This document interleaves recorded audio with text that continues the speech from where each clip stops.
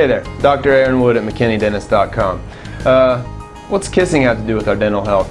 Well, germs and bacteria spread by contact, and kissing, well, that's a lot of contact. So we can spread cold sores one to another. You heard of infectious mononucleosis, or mono, or the kissing disease? That's one way it can spread amongst each other. Just sharing a snack or a bag of chips could do it too. Kissing's a little bit more intimate. The other thing that it does is it spreads bacteria from our mouth to the other person's. The regular bacteria that causes cavities. When you're a little baby, you don't have any of those bacteria in your mouth, and that's what happens when you're a mom sharing it with your kids. So moms, dads, don't share that spoon with your kids quite so often. Try to keep them from getting that bacteria in their mouth a little bit longer, and just love them all the ways that you can. If you have any other questions, give us a call at 972-54-SMILE.